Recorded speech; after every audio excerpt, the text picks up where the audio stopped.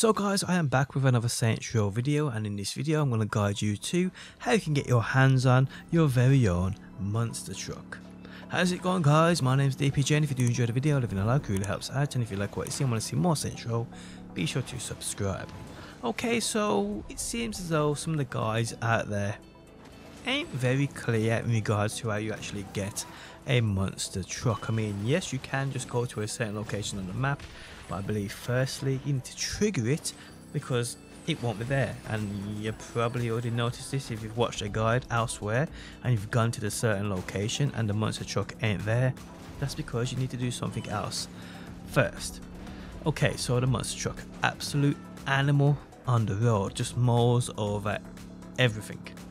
So to get this thing guys, you firstly have to, well, as soon as you hit the open world, so you do the first few story missions, then you're free to explore. You need to do a couple more story missions. So I think it's like 2, and then you get introduced to Jim Robb. Jim Robb's a dude you basically help out at the start to basically rebuild his garage, and you get a percentage of those earnings. But once you do that mission, once you do that story mission, you then guys get basically side hustles. They're called adventures for Jim Robb. If you hover above his name on the map, you'll see that there's adventures here. I think there's 11 in total. I ain't got the game open at the minute, but yeah, I think it's 11 in total. Well, these ventures are basically you driving around the map or flying around the map and stealing cars for him and bringing them back to him. Now, I think it's like could be the 5th or 6th point or the venture into this. You have to steal him this monster truck.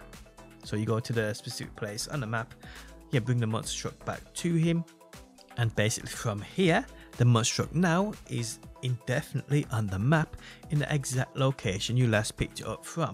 So if you go back to that location guys, the monster truck would have respawned in for you to take back to your own garage and keep for yourselves. Tune it up, customize it, do whatever you want for it. So yes, if you've been here previously and the monster truck isn't here for you, that's because you have to do Jim Robb's side quest adventure, where you steal this thing first and take it back to him.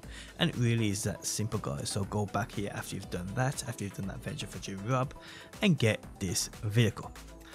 Guys, if it helped you out, leaving a like really helps me out. If you're new around here and want to see more Saints Row, be sure to subscribe, and hopefully guys, I'll see you on that next one.